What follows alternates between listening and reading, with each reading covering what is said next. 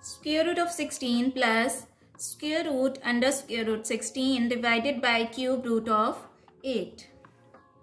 So 16 is same as 4 square and its square root plus square root of under square root 16 is same as 4 square divided by cube root of 8, and 8 is same as 2 to the power 3.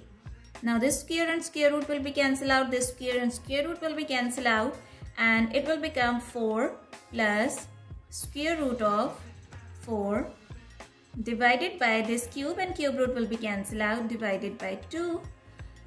Now 4 plus square root of 4 is same as 2 square and its square root divided by 2. Now this square and square root will be cancelled out and it will become 4 plus 2, which will be equal to 6 divided by 2. To 1 times 2 to 3 times 6. So it will be equal to 3. Thanks for watching.